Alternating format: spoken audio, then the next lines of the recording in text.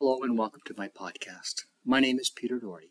I'm a Catholic priest and a psychologist who integrates my training in psychology and scripture studies to further understand the Gospels and seek out new pastoral teachings for Christians in these modern times. Today's podcast is from the Gospel of Mark, chapter 3, verse 20 to 35. This Gospel will be read in churches on June the 9th, 2024. This Gospel is perhaps one of the most unusual of all the Gospels. Jesus' family, including his mother Mary, are coming to take him home, believing that he is either possessed or has lost his mind.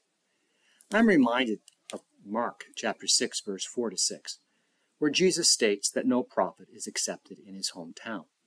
I'm surprised, as this passage suggests that Mary did not fully understand her role as the Mother of God when she spoke to the angel Gabriel in the Annunciation.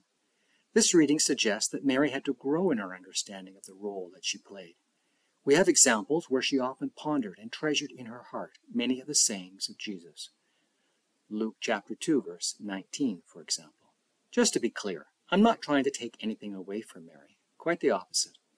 Mary was able to say yes to the angel even when she didn't fully understand. She was able to trust God and therefore be totally open to him.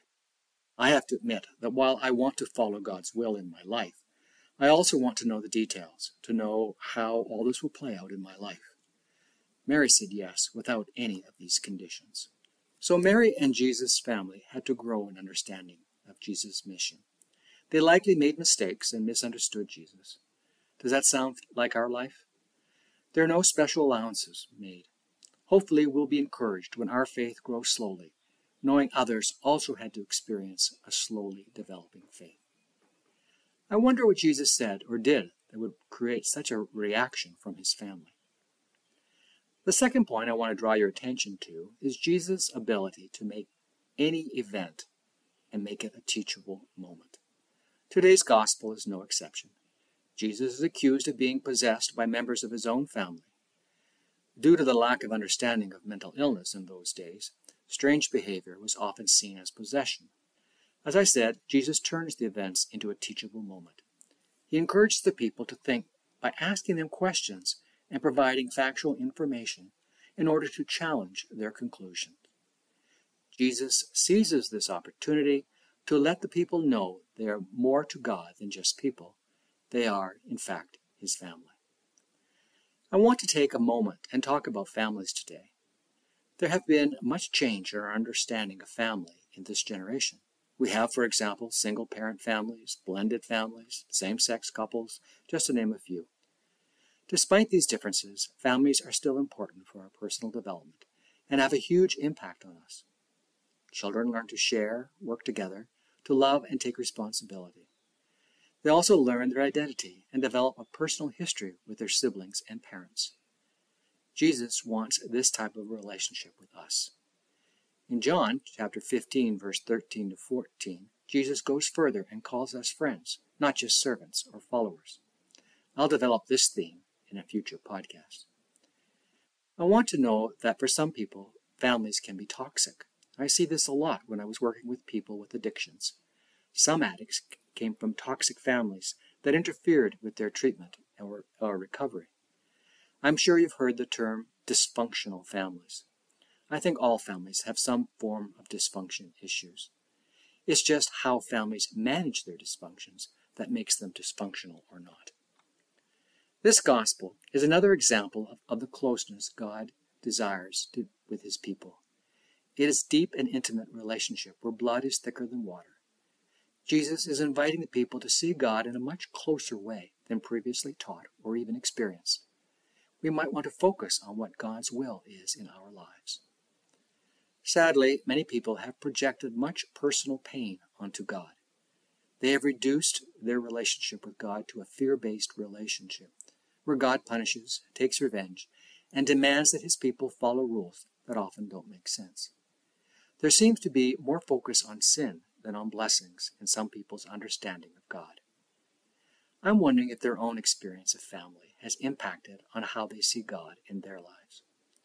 Hopefully the readings that we've heard today will go a long way in dismantling the negative perception about who God is. Jesus teaches us about sin against the Holy Spirit as unforgivable. This seems to contradict Jesus' teaching on forgiveness. We see this in Matthew chapter 18, verse 21 to 31, Luke chapter 17, 4. I'm wondering exactly what it means. I'm not alone. Theologians from different Christian denominations have shared their understanding of this passage. Jesus had made it clear that all sins were forgivable, calling the Holy Spirit the Spirit of truth. We see this in John chapter 14, verse 17, 15, and 26. John 16, chapter 16, verse 13, and warns us all manner of sin and blasphemy shall be forgiven, but blasphemy against the Holy Spirit shall not be forgiven. We see this in Matthew chapter 12, verse 31. Pope John Paul II writes, according to such an exegesis, blasphemy does not mean offending against the Holy Spirit. Rather, it consists about a refusal to accept the salvation which God offers us through the Holy Spirit. It seems that forgiveness is a free gift. The receiver does have the opportunity to refuse God's forgiveness. But I cannot imagine the circumstances that would lead someone to refuse God's love and relationship. I know people can be angry at God or feel that God doesn't care about their pain. These situations are not refusals of salvation. People do get angry at people they love or may be disappointed with the choices a loved one has made. This doesn't mean that the relationship is over. Let us remember that God is not some distantly being somewhere out there, only minimally involved in our lives, but is a vibrant family member calling us to fullness. Thank you for listening. I invite you to join me next week when I examine the Gospel of Mark, who describes Jesus explaining what the kingdom of God is like. If this is the first time you've heard my podcast and are interested in hearing more, I urge you to listen to my podcasts listed on the website. Every Sunday, I release a new podcast focusing on the gospel for the following week. I invite you to listen to all my podcasts, and I hope the reflections are useful to you.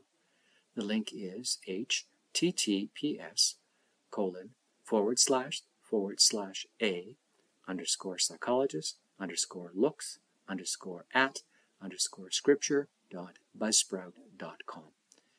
I'd also like to take this opportunity to thank my team, Heather Patel-Doherty and Richard Coulon, who play an important part in the preparation of this podcast.